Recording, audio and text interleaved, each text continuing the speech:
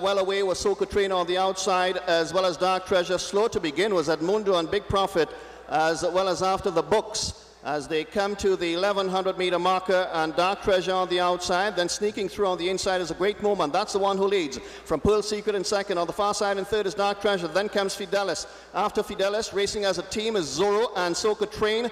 Then a gap of about 2 lengths back to be precise. And making up ground on the outside is Edmundo. After that slow beginning, the Tactician is buried in mid-pack at this time, as they move past the 800-meter pole, making their way to the far turn, and A Great Moment leads, and leads narrowly. In second spot is Dark Treasure. Here comes Soca Train on the outside, coming to put the pressure. She is now in the second spot, just ahead of Dark Treasure. Zorro is also moving in on the inside, and after that one, Pearl Secret is also in the firing line as Dark Treasure goes backwards. They come to the final 400 meters, and the leader is still A Great Moment, pressed now by Soca Train, and they have separated themselves from the other horse on the inside, and that is Zorro. They straighten up now. A Great Moment still has the call. Soca Train is starting to one pace as Dark Treasure comes again in between runners. On the inside is Zorro, and the Tactician is also running on. They have 100 meters to go, and A Great Moment still has the call. They have yet to get to her. Dark Treasure is trying on the inside, the Tactician, but A Great Moment, gutsy in victory. She holds on to win it by a neck.